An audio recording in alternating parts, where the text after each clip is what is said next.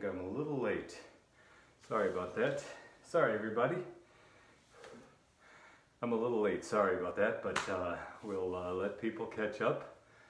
Come on in, everybody, come on in. Great, great. Isn't this a great mask? Hello there, Mary. My sister's the first one to say hello. Hi there, Mary. And Neil, my sister and my brother. Neil, Father Neil, look at this mask. You should have it. Isn't it fantastic? Someone had it made. There's Katinka as well. Oh, that's fantastic. Jessica. So someone had this made. They saw that, how about, here's somebody, Immaculée Iligabizi. Do you know her story of Rwanda? In Rwanda? Anyway, she's a great speaker, great Catholic apologist, and she did this for one of her priests. So someone thought, oh, we should have this. Anyway, I think it's great. Ah, okay. And there's a little filter in here too. Isn't that fun? There's no filter in here. I was told there's a filter in here. Anyway, you put a coffee filter in here. It's kind of fun. So that I can drink coffee as well. No, just kidding. So that it filters things. Anyway, I love it. I think it's great. I could wear it down here too. Okay, great. Thomasville, Georgia. Hello there. All right. Well, so today's the fourth Sunday of Easter, and it's typically, well, it's kind of unofficially known as Good Shepherd Sunday because we read from the 10th chapter of the Gospel of John, the Good Shepherd Gospel passage, if you will. And it's a great day also not only to talk about Jesus as our shepherd, but as he says today, I am not only the shepherd, I am the gate.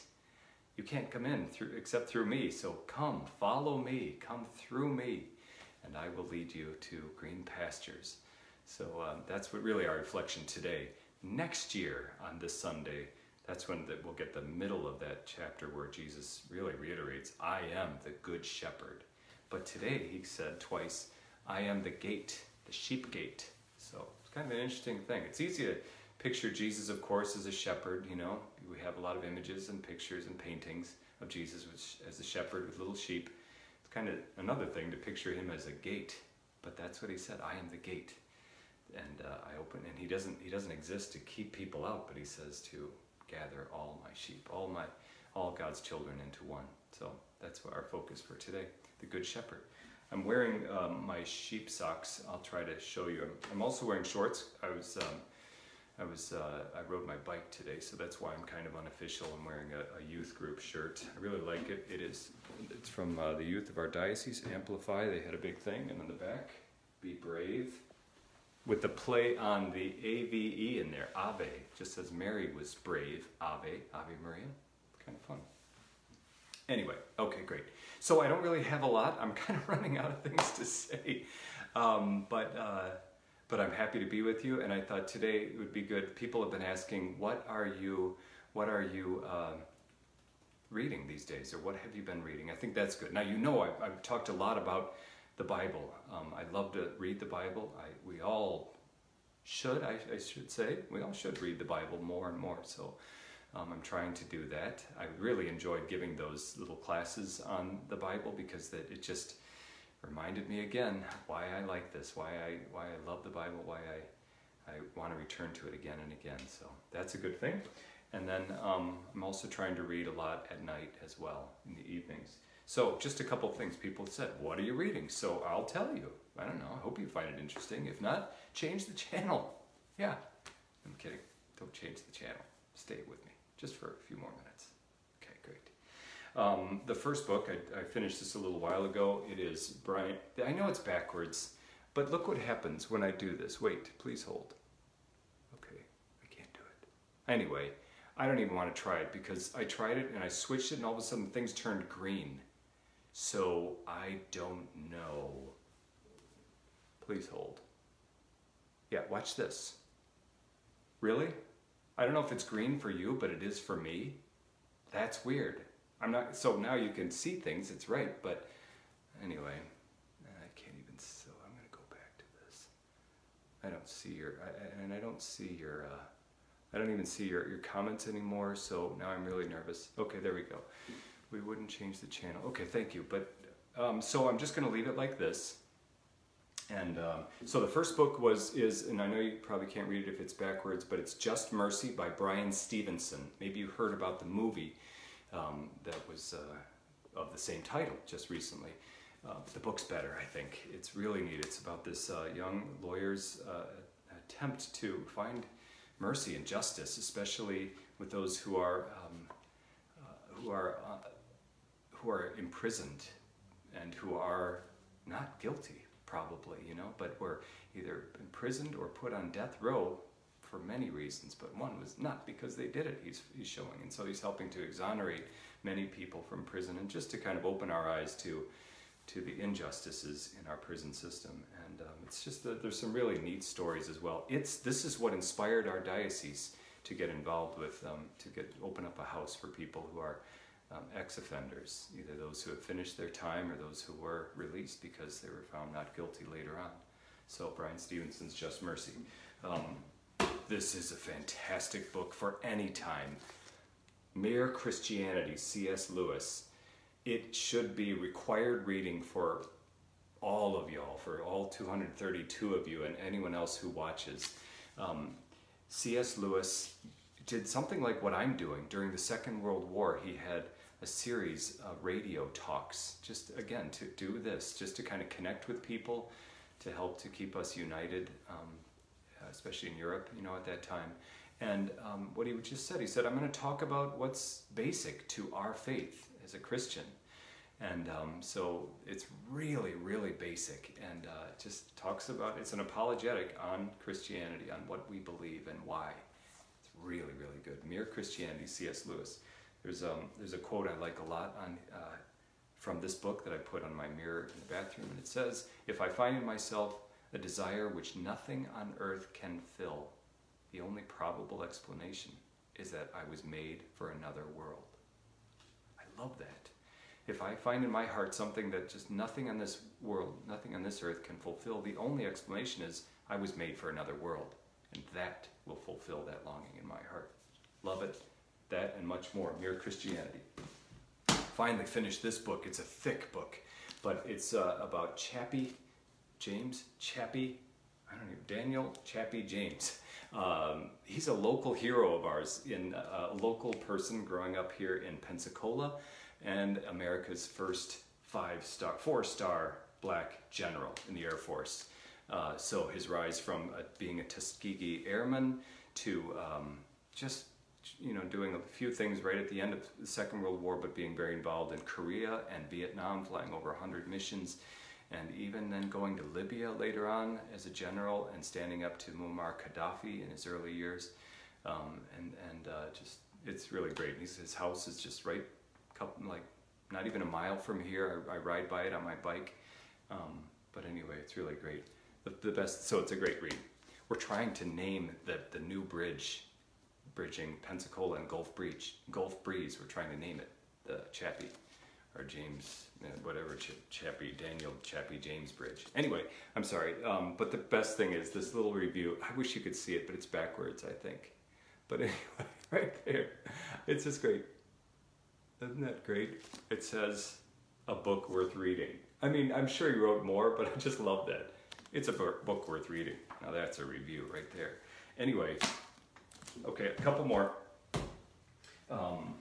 I love to read on books on Pope Francis, especially since I met him and talked with him, and now I share a vocation with him as bishop. This is really neat. These are just from people who know him, some of the bishops and cardinals and theologians, and they're just talking about his theology and his spirituality and everything. He really has the heart of a shepherd, just like all of our popes have had. It's just, so I like that a lot. It's called Rediscovering Pope Francis, or Discovering Pope Francis. Okay, great. Here's another fantastic book, In Sinu Jesu. A lot of the priests here in the diocese are reading this. I know it's backwards and I apologize, but it's private revelations, alleged anyway, of Jesus and Mary to a Benedictine monk recently, actually. And all it is page after page, Jesus is calling this monk to talk, especially to priests. He said, tell my priests I want them to sit before the tabernacle. I want to console them. I want to teach them. I want to instruct them.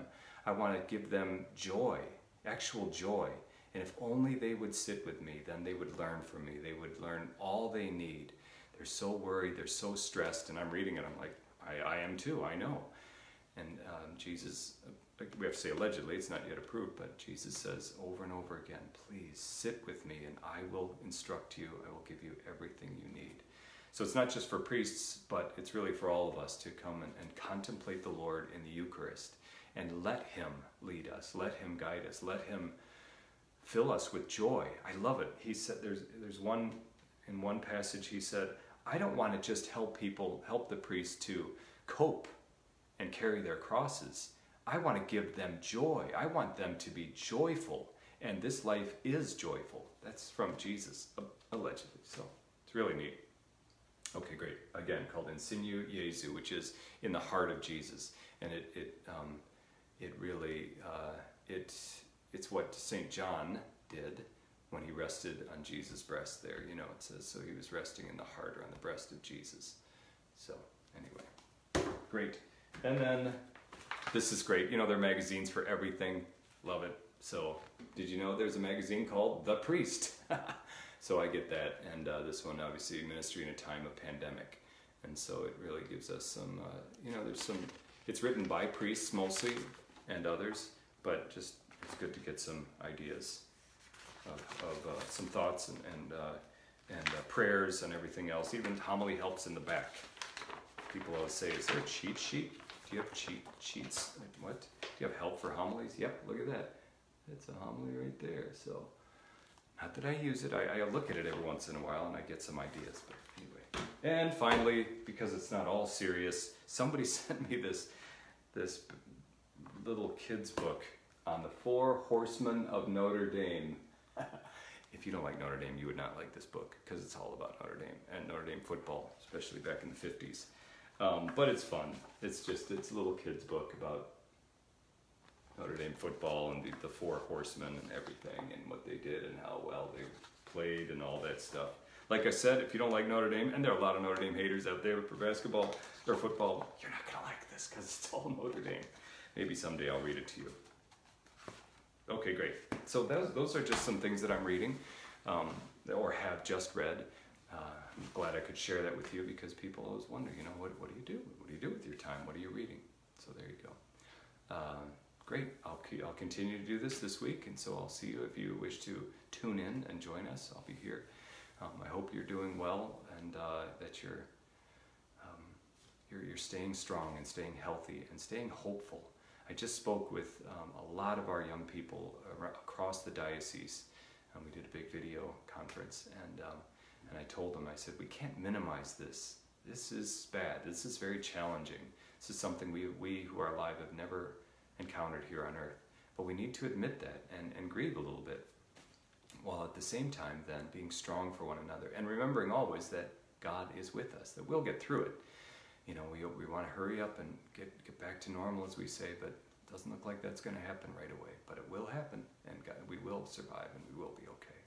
So I will pray for you. I will pray before the Blessed Sacrament here after this video for you and for your intentions as well. Please pray for me, especially on this Good Shepherd Sunday. Pray for all of our priests. They're so good and so generous and so courageous. I really love those guys, our priests here and priests all over the world. So pray for our priests, please, and pray for our seminarians and the many young people who are considering joining us. We've already accepted 3 this year, and we have 1 to 4 more who want to apply, so that would be a really large class for us.